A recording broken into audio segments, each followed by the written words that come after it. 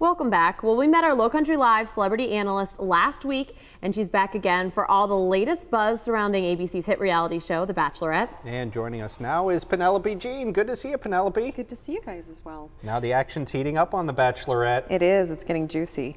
And first off, let's get right to it. Our hometown contestant, Roberto. He's from Charleston. He got the one-on-one date last night. What'd you think of him? I think he's doing very well.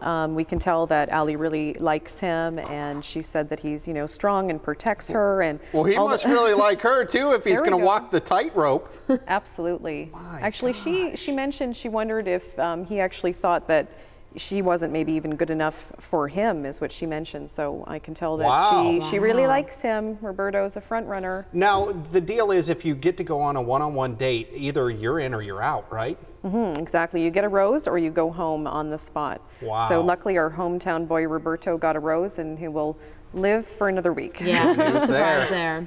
Now, the group date this week, they went and did a music video with the Bare Naked Ladies. Exactly, and there was a lot of drama. I think that they really set it up for that. There was a lot of kissing scenes. They had to act to put together this music video. So a lot of Allie was kissing a lot of the guys and created drama with the other ones and some jealousy. So there was kissing, there was slapping, it was scripted. And yes, and then there was the weatherman, Dave. Come on, and can we just leave that part out? For weathermen everywhere, come on, Dave. Hey, I'll stick up for the meteorological abilities. His character, I can't vouch for that.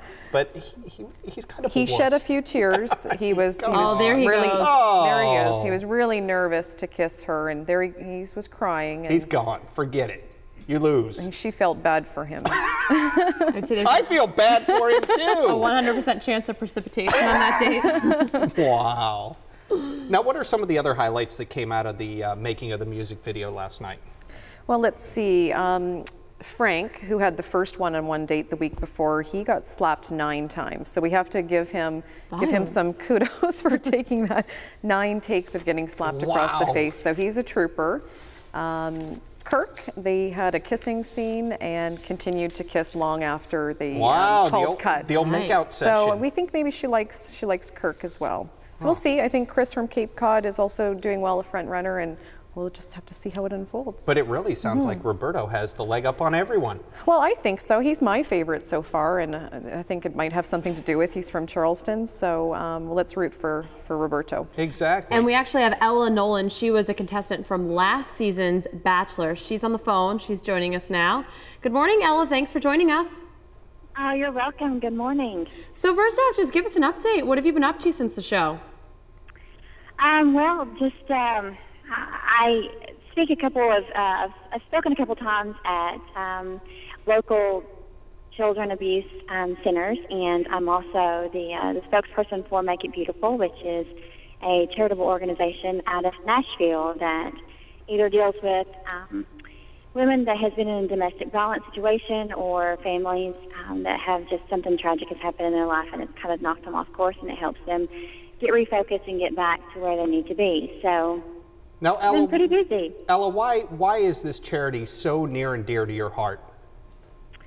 Well, I just I have a passion for it because whenever I was 3 years old, my mom was actually murdered by my stepfather that had been, she'd been in a domestic violence situation, and she was trying to get out of it, doing everything that she could, and it just turned tragic. And, unlucky for her and me and my little sister, she didn't make it, and she was also pregnant with my little brother. So they didn't make it, and so now it's just given me a voice to, ABC's The Bachelor has given me a voice to kind of step up and tell everyone my story and see, places that I can help or anything that I can do to change that in someone else's life. And you really have stepped up. I mean, you have a full-time job, you're a mom, and you run this charity. How do you find all the hours in the day?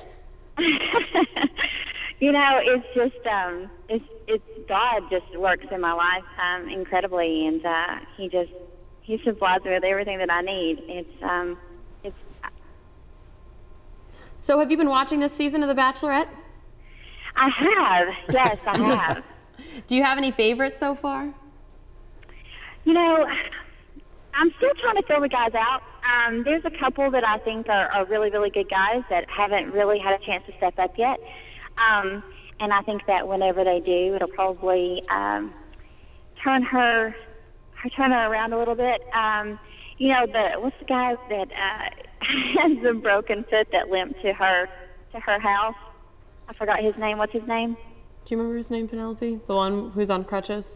Justin. Justin's getting a little bit of a bad boy image already. You know, I think that he is the Vienna of our season, and I think that, I mean, honestly, I think that with him doing things that's kind of out of the box, it's getting her attention.